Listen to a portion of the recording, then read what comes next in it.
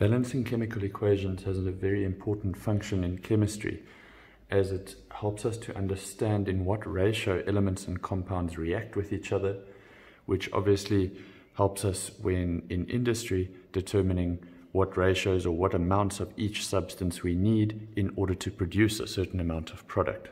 So the reason that we balance equations is to ensure that all of our reactants are completely converted into products and there are no leftovers or remains after the reaction is complete. So as an example here, we can see that in this reaction there is one iron atom in the reactants, but then in the product we have two iron atoms present, which is obviously not possible because it is not possible to create matter.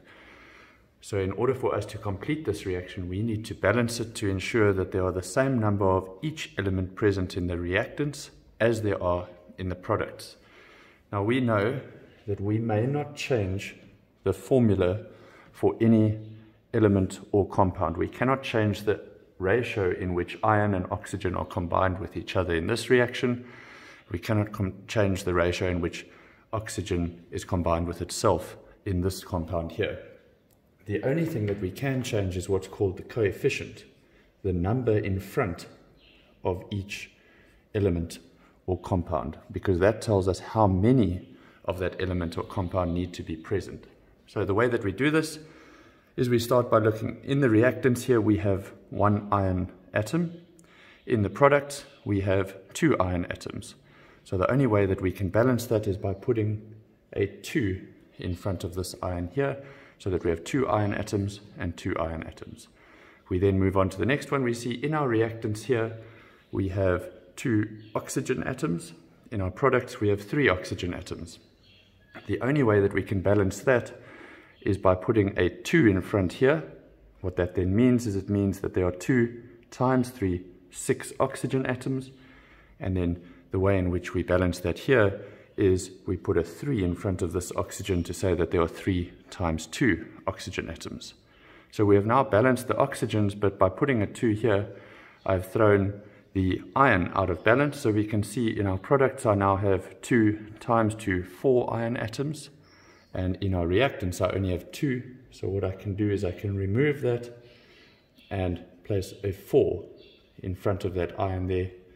So that now tells us that we have 4 iron atoms in the reactants, 2 times 2, 4 iron atoms in the products, 3 times 2, 6 oxygen atoms in the reactants, 2 times 3, 6 oxygen atoms in the products. So this process repeats itself, and you can do it for seemingly more complicated reactions as well.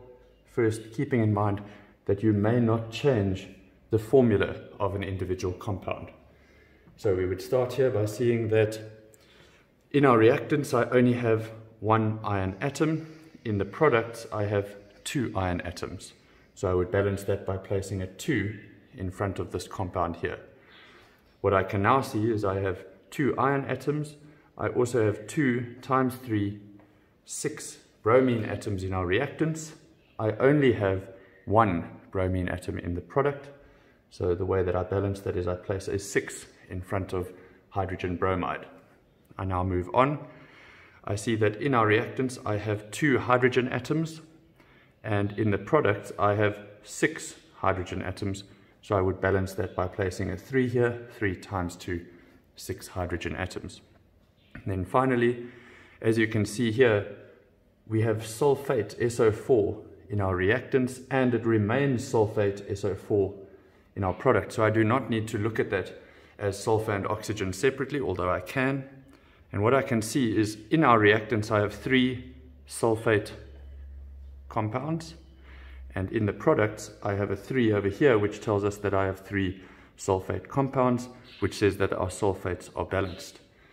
Now, to check that I'm correct, I can go through this once more and see that I have 2 iron atoms in the reactants, 2 iron atoms in the products. 2 times 3, 6 bromine atoms in the reactants, 6 times 1, 6 bromine atoms in the products, 3 times 2, 6 hydrogen atoms in the reactants, and 6 hydrogen atoms in the products, and finally 3 sulfate ions in the reactants and 3 sulfate ions in the product. So we can say that this equation is now balanced.